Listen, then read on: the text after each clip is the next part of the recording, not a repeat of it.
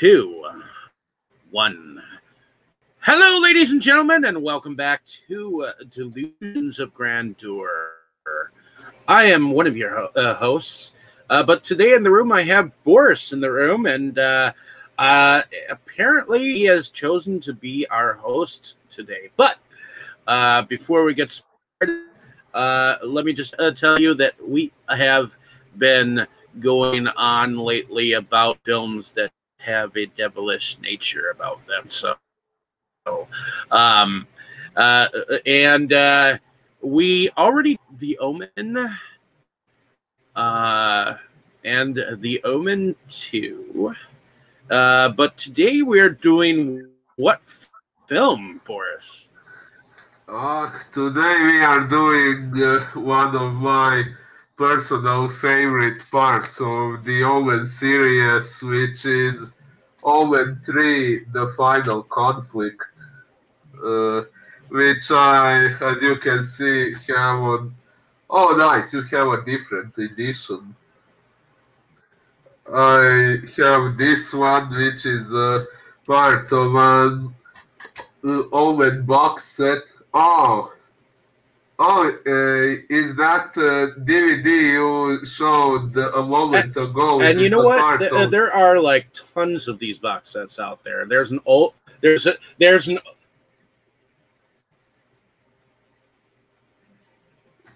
yeah, it's a part of this set. And although it's called The Final Conflict, it says Omen 3 on the side of it. So.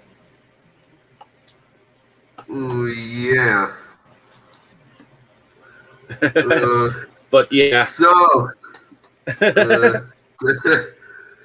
yeah, let's see what IMDb says about this movie. The movie was directed by, shame on me, I should have known this by now, Graham Baker. I hope I pronounced the name correctly. Graham Baker. Graham, yeah. And an interesting fact about it is that there is also a novelization written by a man named Gordon McGill, who also wrote... Yeah, and he also wrote 2 extra novels, his own sequels to the story, which do not exist in a movie version, which are Omen 4, Armageddon 2000, and Omen 5, The Abomination. But okay, I will get more into those once we get to Omen 4. So for now, let's see what synopsis IMDb has for this movie. Now, because we never know exactly what they'll give for us. Sometimes they're so vague, it's not even funny. I'm sorry, I think our audios got a bit out of sync. We are having some glitches. I think your internet connection might... Okay. Not a problem. Basically, I said that sometimes IMDb is sometimes so vague that it's not even possible to understand what's going on in the film. Sometimes, yeah. Okay, let's see what it does say, though. Now coming to his full knowledge and power, the Antichrist in the body of Damien Thorne is about to strike his final blow. The Christ child has been born again on the Angel Isle, Great Britain, Scotland, England, and Wales. The plan is simple: kill the Christ child to prevent him from growing up to bring the return of Christ and death of the Antichrist. So, Dave, what were your first impressions of this movie? Is this your first time watching it, or Have you seen it before? I have seen this film at least once before. Me and my fiance, we ended up watching it some years back when we both got our sets, and I had a trilogy set, and then I found a copy of the fourth film by itself.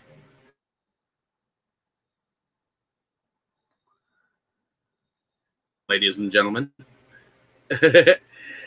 as our glitch goes through, I think the Antichrist is trying to stop us from even talking about. Kind of seems But, so, yeah. Boris, can you hear me? More or less, yeah. Your video is. Oh, no, I can't hear you anymore. Well, ladies and gentlemen, looks like Dave got lost for a moment, but I hope he will be back soon. Oh, yep. Hello. Hey, so I'm not sure if any of y'all heard me. I watched this film once upon a time in a marathon of sorts with my fiance. And it's been some time, so seeing this film again is kind of cool to see through my adult eyes now. Although I was an adult then, it's very intriguing because Sam Neill is definitely very young in here. He's still got a boyish charm to him, so it's interesting that later on he would play a good guy as Alan Grant in Jurassic Park, and also he played a bad guy German in The Hunt for Red October. So it's definitely an interesting role for him, seeing him so compliant for his dearly beloved underworld father. Yeah.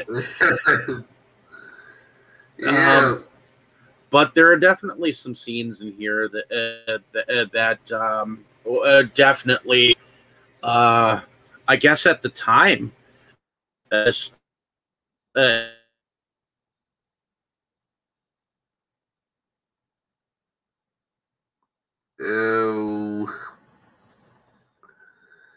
Hello, Dave. I'm sorry I can't hear you.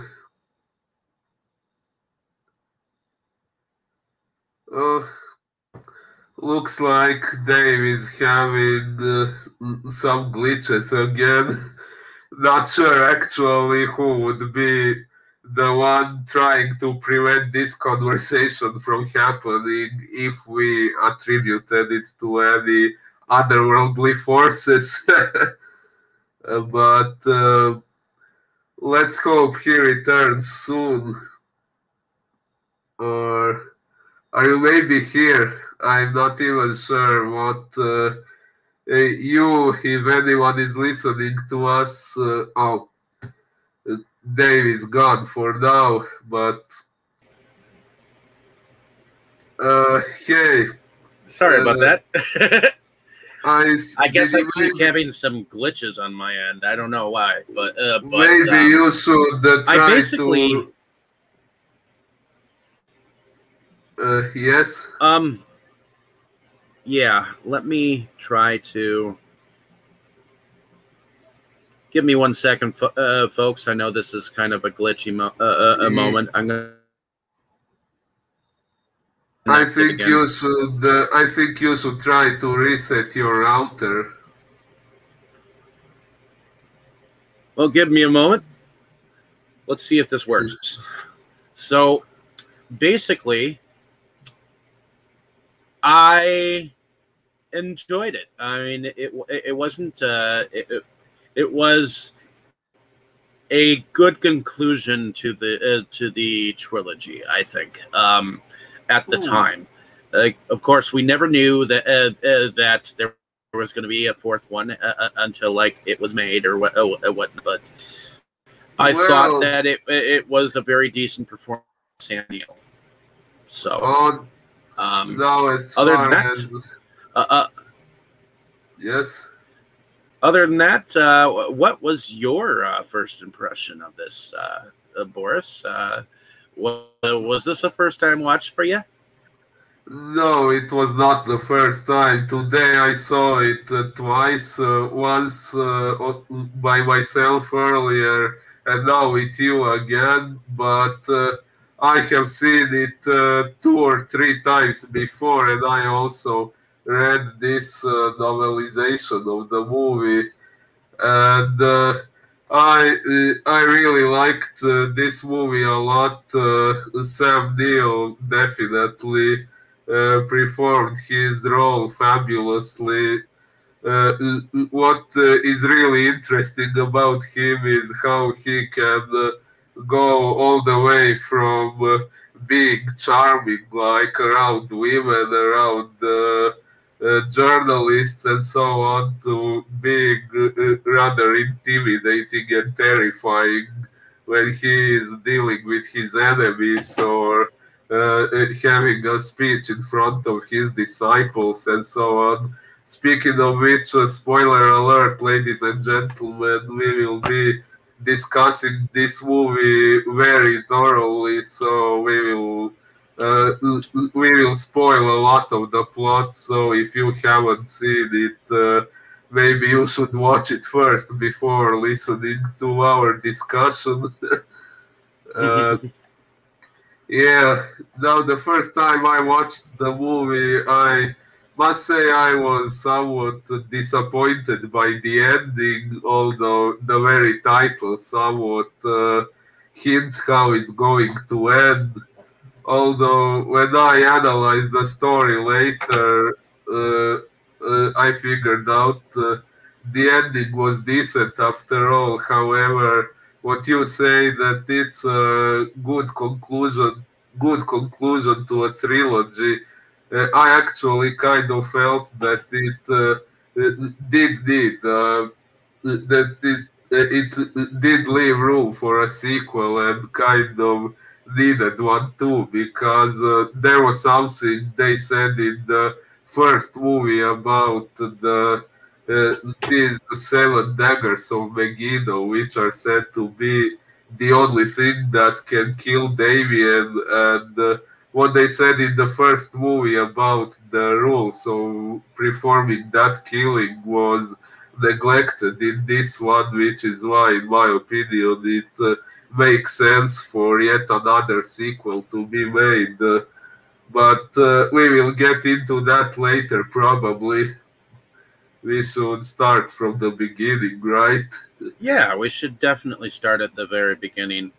From what I understand, the film starts with where we are shown a political figure, right? It starts actually slightly before that, but yeah, this is probably the first more relevant scene. Yeah, this Oh is the yeah, first one that. and it starts with the auction, doesn't it? Yeah, with the 7 daggers of Megiddo being extracted from the sword museum, which auctioned has, off. yeah, so the daggers were extracted from there after the fire in the museum, where everything was pretty much destroyed except for the daggers. And now they are on this auction where people don't really seem to know what it is until they get in the hands of the church people. Yeah, and this all is kind of going on in the background, from what I understand, stand while we find out that Damien Thorne is, I guess he is in some kind of power over his company, and I guess they've come across some information from Egypt. Yeah, well, he inherited the entirety of the Thorn wealth since his entire family got killed in the second movie, so that he could inherit it all. Oh yeah, so money is definitely power in here, in this film, and I guess because he kind of knows the president, he's got some dude on hand that has a wife named Barbara that is pregnant with a child. Um, and we see that later on during a dinner party, right? Uh, yeah, that that guy Harvey Dean was played by. Let me just find it on IMDb. Uh, uh, I'm still kind of struggling with this new IMDb layout. I am too. Uh, IMDb, you should be ashamed of yourself with the way that you have. So Harvey Dean is played by yeah, Don Gordon. yeah, just found it. And his wife Barbara by, oh my, how do we even pronounce this? Maybe Lewin Louis Willow Willoughby. Willoughby. Willoughby. Louis and Willoughby. So Yeah, I apologize for not knowing how to pronounce some names. It's because English is not my first language, as most of you probably know, so apologies for that. and I guess Louis and Willoughby actually played in Superman and Superman 2, Richard Donner's films as a second secretary, and in the 1980 Superman 2 as Louis. So, Oh, wow. Interesting. yeah, I guess she hasn't really been in a whole lot. The last thing that she was in was in 1987, Island Love Song. I don't know what that was, but in any case. I haven't seen that either. Moving onwards, what happens to this political figure that plays the ambassador? Oh, he, in the usual Omen fashion, gets killed or, in a way, commits suicide under the influence of otherworldly forces. It's described much better in the book, actually. We get to see him having some sorts of hallucinations.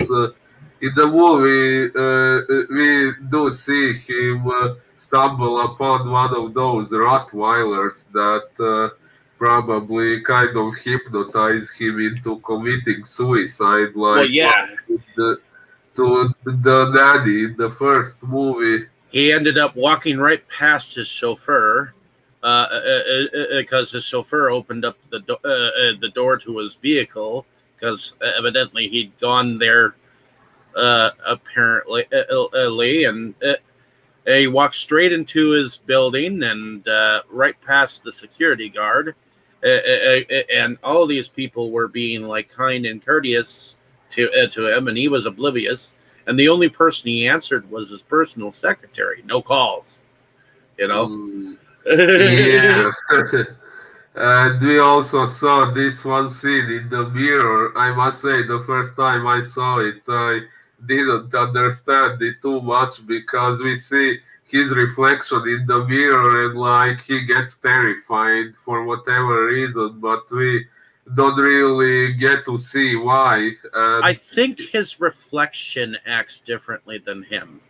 It's like he saw his reflection move when he wasn't moving, or something to that effect. Or at least I think that's what was trying to be portrayed here. So I think he saw his reflection like do some things that he wasn't doing. You know. Yeah, that might be it. I didn't notice that, but yeah, in the book we get to read pretty clearly that he was hallucinating just before his death. Well, regardless, he in the movie he ties a gun to the door knobs, and he basically tells this whole mob of media people to come in, and basically by that opening up of the door, it basically blew his brains out. Yeah. And every sense of the word. I mean, of course, you noticed that his eyes were still open or some shit like that. Or they yeah, opened like and closed. in one sequence, just after he got shot, I think his eyes were closed, and then in the next time his face appeared, his eyes were open. I don't know if that was a mistake or maybe intentional, since And I'm these not sure. omen deaths I'm are. not sure, but I thought I saw his leg move after he was shot, and he went backwards. All of a sudden, Uh, his leg twitched, and it was like, why is your leg twitching when your brains have been blown to smithereens? You know, why is your body still moving? Was that like an after effect or some shit? You know, yeah, I don't know. it's like I was watching some zombie movie, and someone was shouting, "It's a twitcher! It's a twitcher!" or something like that. But in any case, and shortly before that, Damien, played by Sam Neill, he told his Harvey Dean character that the president was going to be asking him to become ambassador, and he was like, "How did you know that?" You know. Yeah, which implies that Damien somehow influenced telepathically that dog to hypnotize the present ambassador into killing himself. So yeah, Damien definitely knew what was going to happen, and And I guess there is a reporter that is slightly pretty, that seems to be after his story. I guess she works for World in Focus. yeah, Kate Reynolds, played by Lisa Harrow. What do you think about her character? Ooh, she is, well, uh, pretty much a realistic character, I guess, especially in the books where we get to know a bit more about her thoughts, especially as she also appears a bit in the fourth book. She is a journalist, very dedicated to her job, and she happens to fall in love with Damien, uh, who is supposed to be a highly attractive man, as these devilish male characters in movies and shows usually are. uh, and yeah, her reactions to what was happening around her were pretty much realistic for a person doing a job like hers, who is also an atheist, as she mentions later on. But yeah, there are moments when her atheism is put to test, and when she starts to fight for the Christ side. Oh yeah, that comes into play later. But she also has a son, which apparently she has. She likes Damien Thorne enough to involve him in his life somewhat. I I guess they're on a really cool fox hunt where I guess he gets baptized by blood in some way, shape, or form. Yeah, In a sense. apparently it's some sort of tradition for hunters, I think. I don't really know the details about it since I've never done anything like that, and to be honest, I don't want to.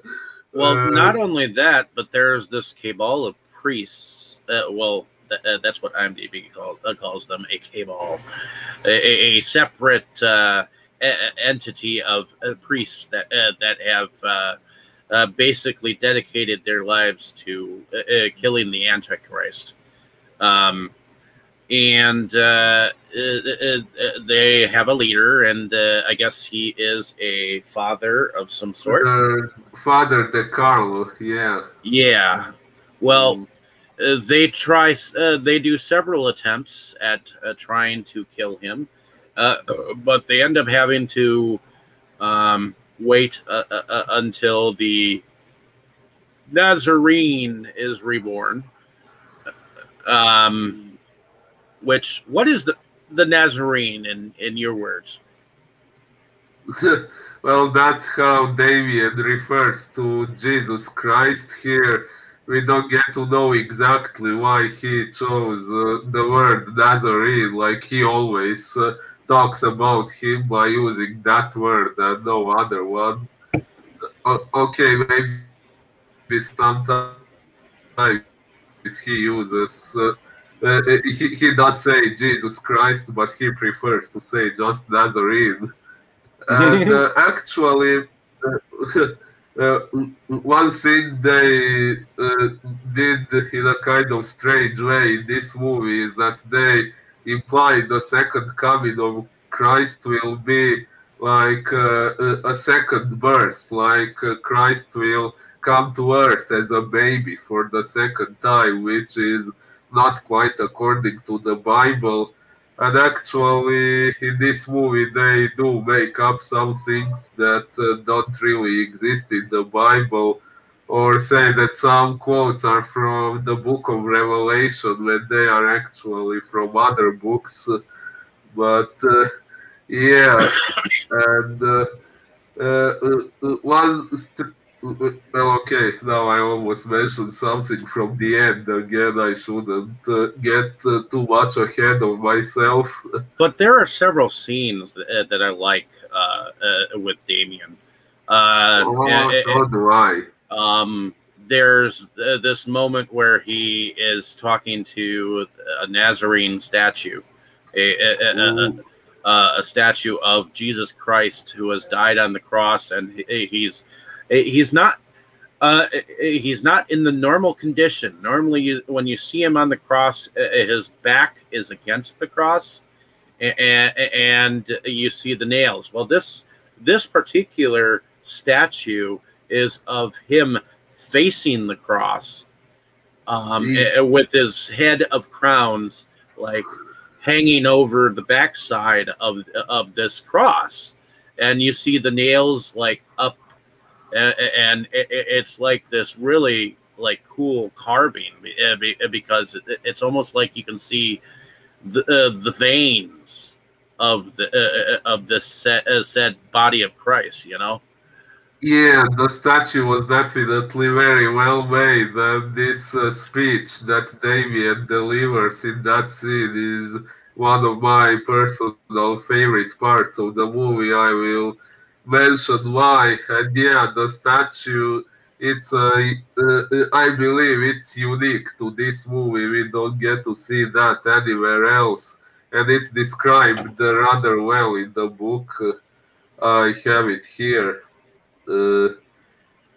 It says it was empty. It means the room. The room was empty except for a cross which stood in the middle of the room and dominated it. Nailed to it was a life-sized figure of Christ, the body wrapped around it in a perverse interpretation of the crucifixion. The face and chest were pressed against the upright, the legs were wrapped around it, the arms were stretched out, along the beam and nailed through the backs of the hands. He was naked. So the family jewels were probably showing. Anyways, such was a prostration of the Christ for him, and and I thought it was kind of interesting how he was calling him Nazarene while he had his body pressed up against him, almost like in an erotic pose, almost. Yeah. And like I said, I really liked his speech in that scene because while he, in the story, is addressing the Nazarene directly, what he says could also be taken as a symbolical criticism to the church and the religion system in our world, because. Well, no offense to any religious people, if there is any religious person listening to us right now, but I personally think, at least judging by what happens in my country, that religion has more negative than positive influence on the society, mostly because, as Damien says in this scene, it makes people feel guilty for having some impulses which are actually just natural, which Damien put rather nicely here, where he says, Nazarene, charlatan, what can you offer humanity? Since the hour you vomited forth from the gaping wound of a woman, you have done nothing but drown men's soaring desires in a deluge of sanctimonious morality. You have inflamed the pubertal mind of youth with your repellent dogma of original sin, which, like I said, I think that could be interpreted as a criticism to the religious system, which makes people feel guilty for, I don't know, having sexual desires, for having some negative emotions sometimes, for this and that, all the things that the church would call a sin, but that it's actually a rather natural human impulse dictated by our biochemistry. So it's an impulse to take your mother into the bedroom and like make love to her or some shit like that, you know. So I guess that's something. Wait, no one did that here. no, but these are things that the church would call sinful. I mean, if you had a sister and you decided to better, I mean that would be an abomination in the eyes of God, supposedly. If one of your friends was married and you decided to have an affair with that significant other and in a hotel somewhere, those things would be bad, of course, because they would involve causing harm to another person. But the church would even call you a sinner for, I don't know, masturbating, for having sex before marriage, things like that, that don't really true cause harm things to that well, if a baby comes out of it, yeah, it would cause harm, but yeah. But I don't think that God would strike me dead just for masturbating. That's I mean, although they say that masturbation is a sin, it does say in the Bible to love thyself and love thy neighbor. These are the two commandments that.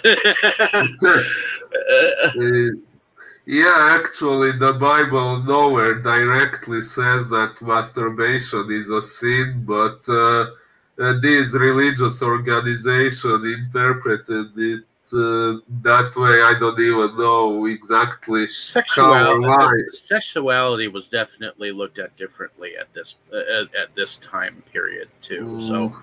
Yeah, although a funny thing, you mentioned incest. It was funny that you mentioned it because there is there are quite several Sure. scenes of incest in the Bible, the most famous one being Lot and his daughters.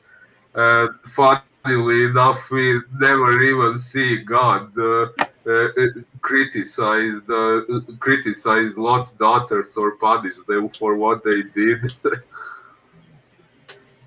Well, yeah, that was why Sodom was demoralized. You know, I mean, it was. Yeah,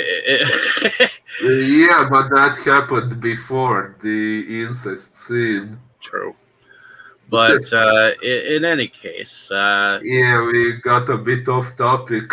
we often do though. It's not hard to get off topic, but especially when the topic is so rough. Or, this and the reason why I say rough, the Father DiCarlo ends up coming to the newspaper reporter after, after that priest was burned at her news place when she was having an interview with Damien, one of the priests, and ended up trying to kill him by going above in the rafters, and his leg got wrapped in a wire, and he ended up swinging to and fro like a pendulum and right into the fire, and it became a crispy critter. Indeed. That interview is actually another one of my favorite scenes, not because of what happens with the priest, but I really like one part of Damien's speech there. Although, if we look deeper into his actions throughout the movie, we can kind of see that what he said there was just a part of his own agenda, but still the quote he gives there is something I personally find very applicable in real life, something that really does apply to our world. If you don't mind me reading that quote too. No, I don't mind at all.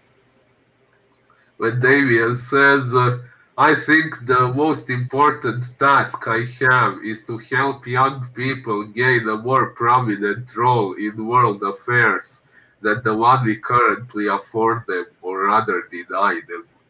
I mean, what is this arrogance that makes us think that we know better than them? We call them immature and naive. Wait till you've grown up and then we'll listen to you. What we really mean is wait till you've grown old and then you'll think the way we do. And so youth stands aside because it has no other choice, and we set to work. We ply them with our values, we indoctrinate them with our mediocrity, until finally they emerge from their brainwashing education as so-called fully fledged citizens, clipped, impotent, and above all, safe. I found that a very thought-provoking quote and very true in our world, because people do say to young people like when young people like teenagers express their views on some matter, they are usually not taken seriously. Everyone is like, you think this way because you don't have enough life experience. But then again, if teenagers really did have some power to make a difference in the world, then maybe the way they see things could actually become reality if they were not as oppressed by adults as they are. So, although Damien may not have been entirely honest with what he said, but it's a quote that I deeply agree with. I think it is a very strong statement. And the thing about Damien, especially as an adult, you have to think about the the words that he was saying. I mean, he was saying that the youth were being brainwashed and into being told what was right and wrong when these were things that his father, his spiritual father, the devil or whatever he came from. Yes. The society as it is today is brought up to believe that certain things are sinful and certain things are wrong, whereas half of them are okay in the eyes of the devil. These are carnal delights and sex with your mother, sex with your neighbor. These things are all okay. I mean, everything that you were taught is okay to do. I mean, you can go and kill whoever you want. I mean, these are things that I think that what the devil wants to take the beast that's inside you at you and release it. I mean, it's kind of a interesting conundrum because we're taught to sit up straight, mind your P's and Q's. Say yes, ma'am. No, ma'am. Yes, sir. No, sir. How are you to do, sir? May I go to the bathroom? These are things that we're told instead of just taking what is ours. Instead of going in and like we saw in Stigmata, the devil possessed the businessman and had him walk right up to the man's wife and kiss her in the cafeteria. I think that was End of Days, not Stigmata. That's right, End of Days. Yeah, in stories like this, I guess that's what the devil wants.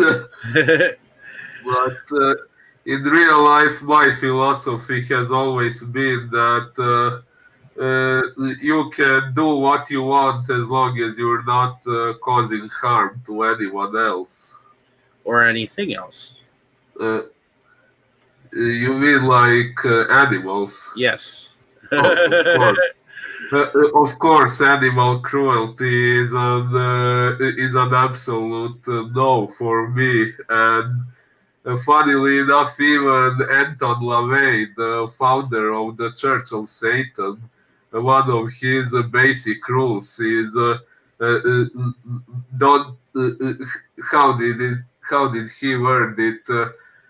Do not kill non-human animals unless you're doing it for food or in self-defense. So yeah, animal cruelty is strictly forbidden even in Satanism. Oh yeah. The thing is, I think that the devil is definitely a salesman. I see what you did there. Trying to show. I do think that especially in Hollywood, in films,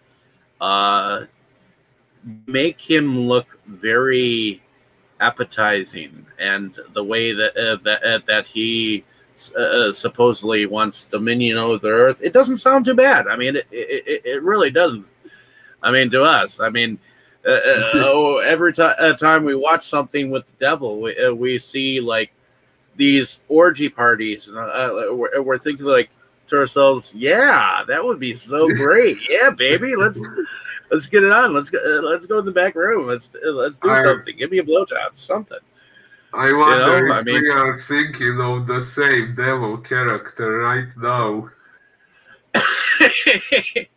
I mean, To be honest, some of that cult stuff actually doesn't look too bad. I mean, okay, so Of we have to course. say a few monotone things, say, "Oh, my Lord, Master, I shall serve you," but then it's all parties. You know, I mean, it just seems like that. You know, I mean, it's very enticing, to say the least. I mean, okay, so we all have to act like each other. So what? But if we can fuck anyone and anywhere, anytime, I mean, what gives? Mm, well, I would still be concerned about STDs, but if that wasn't a problem, then probably, yeah. Well, yeah. I mean, if there were no STDs in this world, and that's one thing that the devil was promising, I'm not sure I would entirely believe him because we've all been told that he's the father of lies. So if he says, "Oh, go ahead, have sex with that woman," they could have STDs and you don't even know it. So Yeah, well, if STDs were eradicated completely, that would make sex a lot safer. That much is true. yeah, well, in this day and age, even if the government found a cure for STDs, they probably wouldn't even tell us. Oh, probably. But in any case, so we do have this relationship between the newspaper reporter's son and Damien, which apparently he's kind of become his number one person because while the priest DeCarlo is showing his mother all this information, he finds the address, and the address just so happens to be his right hand man's wife's place, I guess. Yeah, yeah. The priest visits both Kate Reynolds, the reporter, and Harvey Dean's wife. Yeah.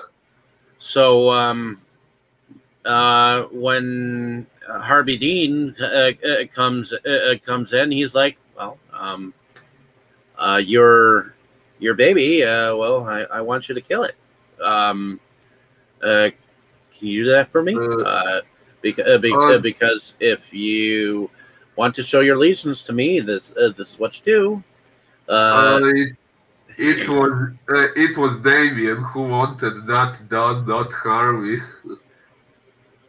Yeah, I know. That's what I'm talking about. Harvey Dean came to Damien. Yeah. And Damien was like, "Well, Isaac, when he was told to kill his son in the name of the Lord, that's what he did. So if you show me that you can kill your son, yeah, you can earn your rightful place. You know, I mean, this is how it's done. I mean." If you do this thing for me, I won't die, and you won't die, and everything will be kosher. You know? Yeah, Damien kind of shamelessly put himself in the position of God in that scene. Oh yeah. Although, yeah, it was also kind of true that they were, well, of course, what they were doing was wrong, but yeah, they were fighting for their survival, literally. Well, and you've got all these priests that are after him too, and I guess two of them ended up being trapped in the ground after they had killed one of their other priests, thinking that it was Damien because he thought he saw him. So I guess we know that he plays some kind of trickery. Yeah, that was a very vague scene. I think it was a bit confusing even in the book. Not sure if I can find it easily now. But yeah, it was like it was implied that Damien somehow switched places with the priest right before they were about Yes. to start stabbing him. If I understood correctly, it was a bit of a strange scene. I'm. Oh, I think I found it. Uh, uh,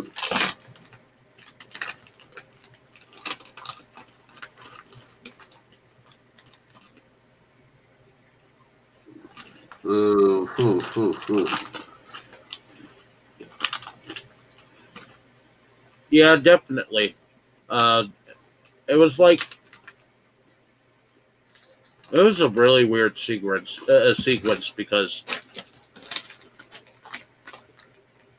you had the one priest saying that Damien wasn't far behind him, and they were like, okay, and then they meet up with him, and one guy ends up seeing what he thought was Damien, and that's when he came forward and stabbed him, and so did the other guy, and then the other guy was like, "Hey,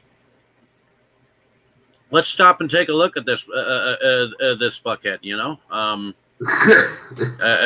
just to see if he is who we thought he was. And when they look, it's their damn priest friend. So it's like,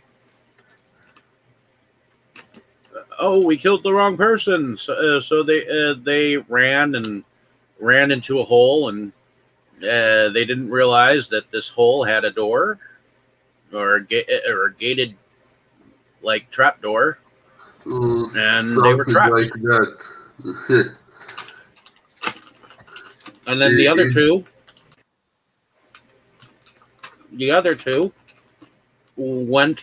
came at him on either side of a bridge during the fox hunt. Oh yeah, that was an intense kill as well.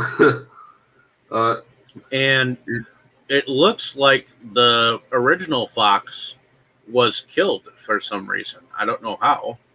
Yeah, I actually found that part about the foxes a bit confusing. I'm not exactly sure how exactly the foxes came into play, but I guess they were somehow using them to trap Damien so that he couldn't escape when they both come after him. Yeah. I must So say, I must say I wasn't happy to see a dead fox on screen, although I guess they didn't really kill one for the movie. I hope they didn't.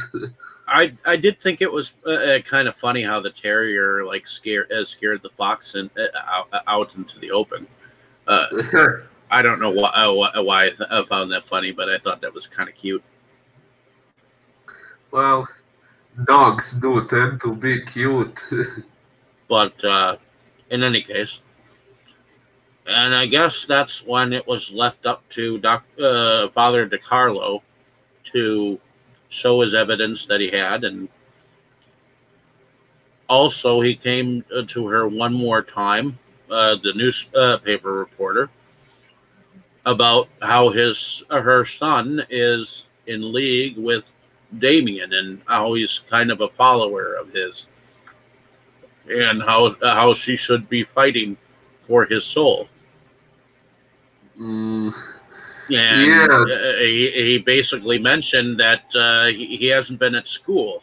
Why don't you look into that? And I think that she did, and that's kind of what turned her.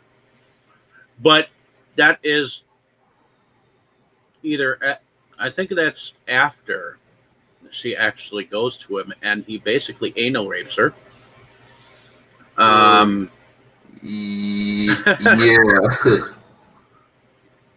And she finds him like curled up in a ball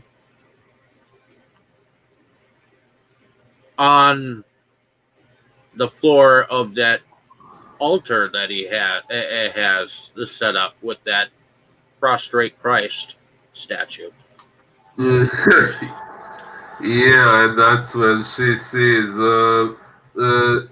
she looks under his hair and finds his 666 birthmark.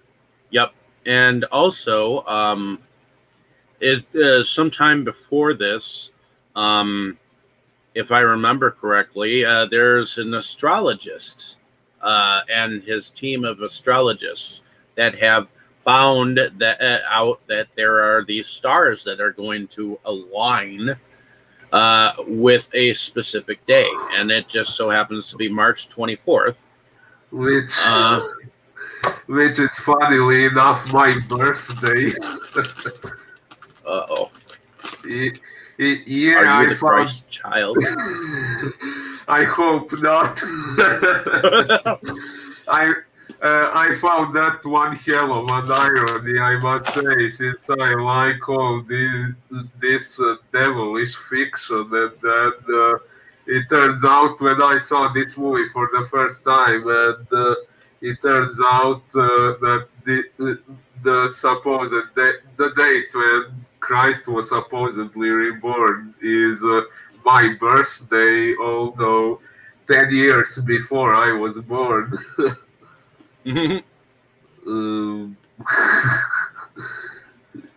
Whoops. Yeah, I couldn't believe that they did that. Jesus Christ. No, just kidding. Yeah. Anyways. So March 24th, so you're the one they were looking for.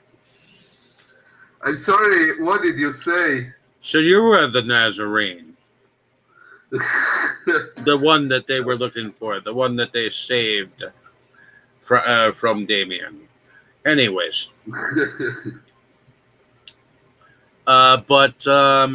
Yeah, so she finds that out.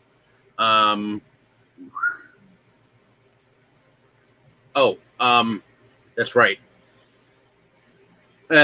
Because these astrologers have found these stars align, when the alignment happens, it affects Damien during the night. He is affected by this alignment, and he felt the birth of Christ happen, or Yes. or at least this rebirth of Christ, the second coming of Christ, which is supposedly something. See, the second coming is mentioned in the Bible. It's just not mentioned any further than the fact that he's coming back. We don't know when. We don't know where. We don't even know if he's going to be born again. All we know is that he's supposed to come back. Yeah, I actually think according to the Bible, he's not supposed to come back as a child. And at the end of this movie, it doesn't say whether he's supposed to come back as a child or not. It just says he's going to come back. That's it. There's nothing beyond that. Yes. And by the end of this, you can research it to find out if that's what I'm saying is true, but I'm pretty sure and pretty definite sure that that his coming is foretold, just not when, where, why, or how. Yeah. It's a mystery about when his second coming is supposed to happen. It could happen many years in the future, or it could happen tomorrow. I don't know, but yeah, actually, I think. Well, I'm not sure. That could be a translation issue. So take my words with a pinch of salt here. But in the Bible, in the Gospels, I think Jesus actually says that his second coming would happen during that generation's life, which I thought meant while his apostles and people he knew during his time on earth were alive. And since it didn't happen by then, it's actually probably not happening at all, but I guess people found a way to. Some believe it's going to happen during the 7 years of tribulation. Uh, yeah, I guess they somehow found a way to interpret this word generation like it wasn't referring to that particular generation living at that time, but like all like that all people whoever worship Christ back then and in the future, like they are all part of that generation, supposedly, that Jesus mentioned. But Well, yeah, basically, this birth of the new Christ it has scared Damien so much that he tells all of his followers to hunt this Christ child down, or else I will kill you. Basically, and that's basically what he was telling them. He basically told them to kill him, or he will die, and so will they. didn't say that he would kill them, from what I understood. But yeah, if no, but they would perish nonetheless. Yeah. He would die, and so would they. Basically. Yeah, and it was because after the supposed baby was born, Damien started to physically lose his strength, which was mentioned a few times throughout the movie. So, yeah, I guess it's a somewhat interesting philosophical matter. Like, of course, oops. If anyone was asked, is it okay to kill a baby for your own survival, everyone would say no, it's never okay to kill a baby. And you could see all of his followers were like nurses, doctors, lawyers. These were like a ton of people, you know. Yeah, even children. Mm-hmm. So, I mean, when you saw the nurse go in and take the air out of the machine of this baby, that was, and then of course the children show up like they're from Boy Scouts. Mm-hmm. Yeah. I think if I remember correctly, some of them are even mentioned in the fourth book. I know the nurse is mentioned, not sure about the others anymore. It's been a while. I think the most disturbing thing about the film is the char baby. Yeah, although when the baby appeared charred, that was just a hallucination. The baby was actually still alive. I know, but still, that was a char baby. I mean, that was that was an ash baby. Yeah, and it was still even moving like some zombie baby or something. Yeah, that was real eerie. I mean, that was the most disturbing part of this film. I mean, I don't know why, but that might actually be my favorite scene. I do see why. And the fact that she walked all the way around the kitchen and the living room, that extension cord must have been long as fuck because she brought that cord. Yeah, that was an interesting thing you noticed. I saw the movie 4 or 5 times and I didn't notice that until you pointed it out. But in any case, now all these babies have been killed, and that's another thing of note. The Father DiCarlo has all this paperwork on all the children that have been killed. The births were exactly on or around March 24th. Yes, actually, they were. It was said that all those babies were born on March 24th between midnight and 6 a.m. And then there was this son of Harvey Dean and his wife, who was said to be born actually before midnight, so technically March 23, but they supposedly got rid of all the other babies, so Damien was convinced that the Christ child must be Harvey Dean, son of all of them. And it But wasn't. no, no, it wasn't. In the movie, at the end, it was implied that Christ did come back, but not as a child, but I guess in his regular spiritual form, or I don't know. While the book had a different explanation, a rather interesting one. In the Which book, is? it was said that the birth of the Christ child was never legally registered because the child was born in some tribe. I think it said the Gypsy tribe. I'm not sure if I remember that correctly. Hmm. Uh, Maybe not. Oh yeah, yeah.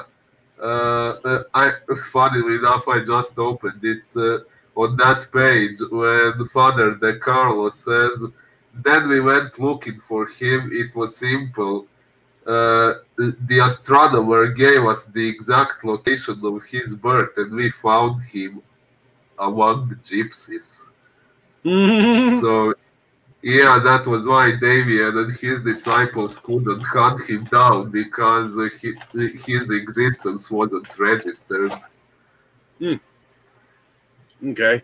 So, regardless, he wasn't going to find him. Yeah. But in any case, what did you think about that ending there? Now that you've seen it again. Well, the first time I disliked it because the first time I failed to pay attention to some other things Damien did, and that first time I somewhat misinterpreted him as a character completely. I thought that Damien was basically, by trying to hunt Christ down, that his ultimate goal was to make it possible for all souls to go to heaven, regardless whether they worshipped God or not. I figured that out from his quote when he is talking to the Christ statue and he says, let me find that. He says, and now you resolved on denying them ultimate joy beyond death by destroying me. So, like I said, I interpreted that as if he wanted to make it possible for all souls to go to heaven even without worshipping God or living by His rules, which I thought wasn't a bad thing to fight for, but at that time, I failed to pay attention to the fact that Damien's definition of heaven is not really an idyllic world, but a world full of pain and violence. As he said a few times throughout the movie, he said something like,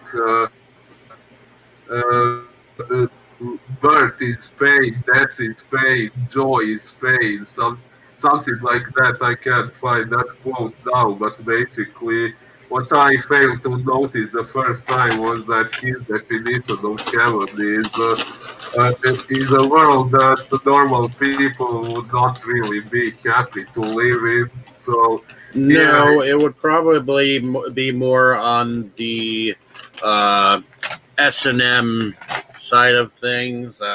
It would probably be a little bit like Hellraiser.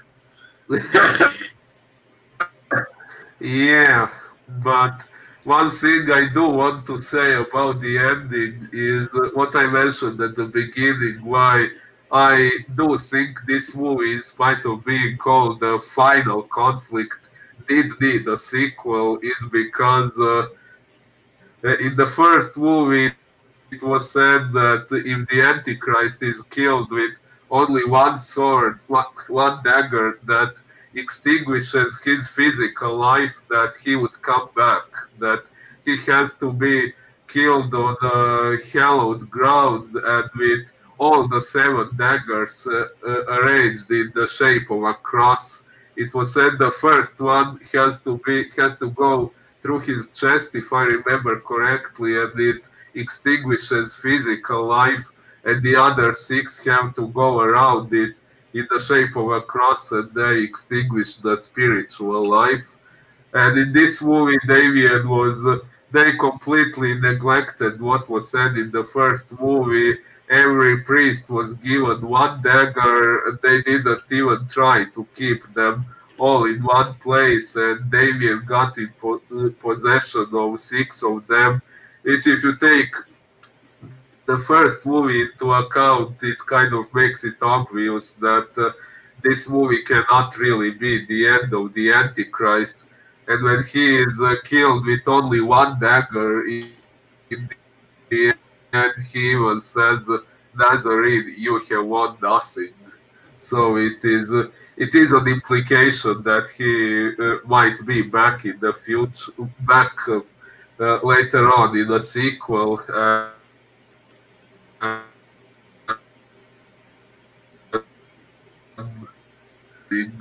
Which many people hate that movie, and while I somewhat do see why, there are also some things that I like about it, but we will get into that when we discuss that one. Definitely. So yeah, I guess this was a decent ending for Damien after some things he did and what he was trying to do. After all, it was a fitting ending to have him killed. But Mhm. yeah, it was kind of implied that it's not really the end of him. So we will get more into that when we discuss the fourth movie. Yep, definitely. Which I'm not sure if I've seen. I'll have to. Oh, We'll have to get to that point. But any case, let's look at our favorite scenes. I've already said mine. What is your favorite scene, if you had a favorite? yeah, I've already said mine too. My favorite scenes would definitely be this when Damien has his speeches, but I think if I had to choose only one, it would be the one he gave during the interview about young people being oppressed by the adults. I like that quote a lot. That would probably be my favorite scene. Although another quote of his that I found quite interesting was near the end when he was talking to the statue of Christ again. At least I think the statue was there. When he said, "You think you won, do you? You watched me slay 100 children in your place and never lifted a finger to save them. Suffer little children to come unto me. Your words, Nazarene, not mine." I Hmm. find that scene very interesting because although what he says about this biblical quote is wrong, suffer little children to come unto me, it makes it sound like Jesus said that children should suffer in order to come to him, which Jesus didn't actually say in the Bible, because this quote is from an old translation of the Bible. It's an older English where suffer actually didn't mean what it means today, but it meant permit. So what Jesus actually said was permit the little children to come unto me. And here Damien kind of twists it to make it sound like Jesus said that children should suffer, although still what he says does somewhat make sense when he says, "You watched me slay 100 children in your place and never lifted a finger to save them," which could also be interpreted as a criticism to religion, because there are many people who believe in God and they see all sorts of atrocities and injustices happening in this world, including children coming down with cancer and dying. And while some of them may wonder why God does nothing to save them, not many of them will actually stop believing in God or start questioning whether God is really as good as people think he is. And Damien points it out pretty well here, in my opinion. I think so, and I will have to say that I thought that the suicide of the politician was definitely violent. The burning of that priest, that was a little bit violent, a little bit, not much, but apparently it was one of the most violent scenes on mainstream films in its heyday. Yeah, So the Omen um, series, yes. well, that's what it said on Wikipedia. I mean, it mentioned that scene as being like one of the more violent scenes, at least of anything that was being shown in the mainstream at the time.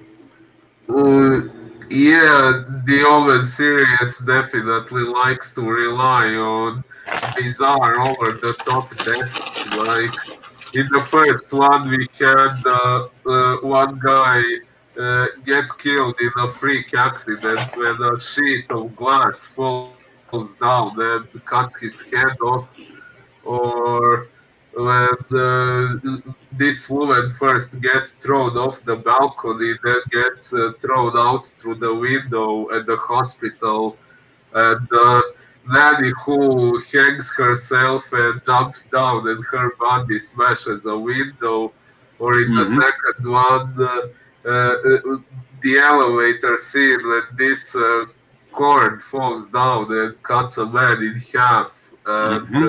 yeah, this scenes in this one that you mentioned, yeah, there's a lot of freaky deaths in these movies that are one of the things that make this series very unique.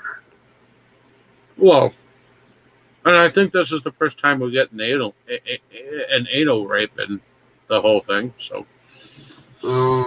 Indeed, yeah.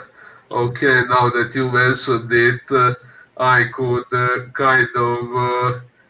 I would kind of prefer if they hadn't done it that way because I don't like rape, and to be honest, that scene would have actually worked pretty much the same even if Kate hadn't asked him to stop, if she had just let him continue without trying to stop him, the scene would have still played out the same without making Damien look like a rapist. So yeah, I wish they had omitted that detail. That would probably be my one issue with this movie. okay. Well, I think we've covered everything except for music, but the Uh, music was pretty much the same, wasn't it? More or less, yeah. Although I think Jerry Goldsmith was making the soundtrack again for every Omen movie. Like he made one for the first one, and the second and the third are. I think they are all similar but not identical. The lyrics of this Ave Satani song, yeah, they are the same all the time, but the instrumentals are probably not the same, but I think if I remember correctly, what I read was, I think in the fourth movie, Jerry Goldsmith didn't make a soundtrack, but they put one together from what he did before. So it's So that music is still there, and it doesn't sound like anything is missing in that regard. But yeah. Okay. Well, other than that, I think that's all the time that we have for today, folks. So thank you for listening to our Mhm. Omen 3 discussion. And hopefully you enjoyed our journey through this film.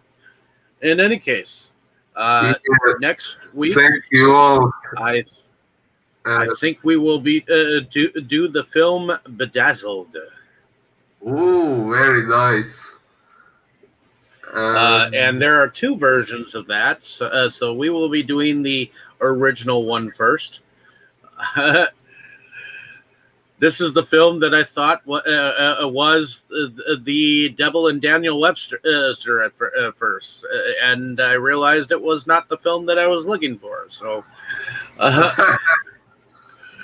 but in any case, like, share, and subscribe, and we'll see you next week. Yeah, and if you're afraid of getting attacked by the Antichrist, keep a dagger like this somewhere around for self-defense. makes Although you it's wonder. Makes you wonder what else he's got. although this dagger I have, it maybe does look a tiny bit like the one from The Omen, but it's not really identical. It has these serpent carvings on it, and the one in The Omen, it may not be very visible on screen, but in the books it's described that there is a figure of Christ carved into the hilt of each dagger in the position he is usually on the cross. Oh wow! Very nice. Ooh, cool. What is that, a movie prop or something? I picked it up for like $60 or something like that. It's still kind of cool. Ooh, oh, but, definitely. in any case, yeah, that kind of surprised you, me bringing it out. Yeah, But I in kind of any wanted case, to show my ladies and letter gentlemen, opener. don't be scared. Don't be scared that we have a couple of blades. In any case, Yeah. see you next week. See you. Thank you for listening.